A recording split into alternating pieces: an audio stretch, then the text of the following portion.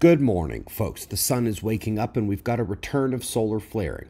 We'll look at a satellite, baby solar system, and a giant X-ray signature in space. But we are starting with the last 24 hours on our star, and we find the large dark coronal hole incoming near the equator. Then, after a few filaments erupt on the south, top left, the incoming active regions begin firing.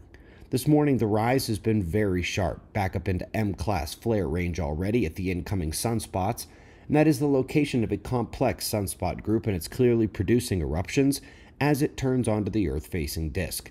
You can see the umbral cores of the sunspots here, and just like that, the sun is awake, eyes open. Happy birthday, new star. This one launched not long after our channel began and has delivered an incredible decade of X-ray shots of the universe from deep space right to our sun's solar flaring activity. They are saying they see sulfur spectral evidence of baby planets forming around a star in the Orion Nebula. Interesting bit of space chemistry there, and a solid animation here, not only showing the jet in the disk, but the astrosphere of the star, always pointing away from the galactic center. It's the star's magnetic field. And that is a different kind of halo than the one in focus here. Now you see it, and now you don't. And you also don't see where it came from.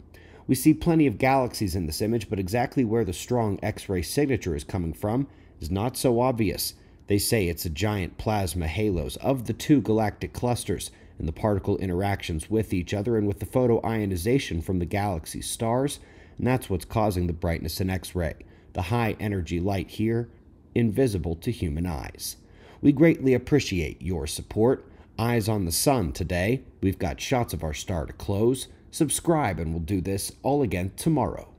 Right here, but right now at 6 a.m. in the new Valley of the Sun. Eyes open. No fear. Be safe, everyone.